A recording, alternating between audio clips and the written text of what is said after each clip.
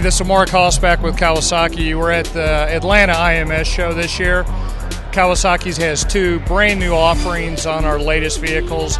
The first one being the new Ninja 6R for 2013 that now has the 636 engine in it. One of our most popular selling 6Rs over the last 10 years was the 636 many years ago. We've reintroduced that as the 636 with all the current technology that our other legendary vehicles like the ZX10 have as well. The highlights of this new vehicle is that it has the new Showa big piston separate function fork. It has all new front radial calipers.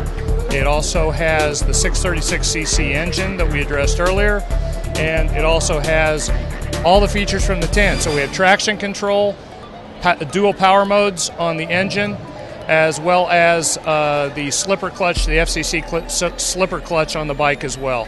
So all new body styling from the ground up, all new suspension, should be the class leader in this segment for 2013. Kawasaki is very excited about this product going forward. Hey everybody, this is Mark Haas back at the Atlanta IMS show. I'm with Kawasaki and we're standing here in the 2013 IMS Kawasaki booth. We're very excited this year to have our newest entry level in the sport bike category, the all-new Ninja 300. Our former Ninja 250 was one of the all-time best sellers we've ever had with the company. The new Ninja 300 takes it to a completely another level. Has a FCC slipper clutch in this bike, as well as the 300cc engine, all new body styling that now fits in with our full line of Ninja products.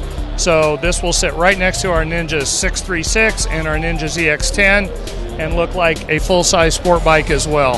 This should really have a lot of interest this year by entry-level riders, as well as some enthusiast riders that want to have a fun bike to ride, as well as a second bike in the garage. So attention has been off the charts with it at the show.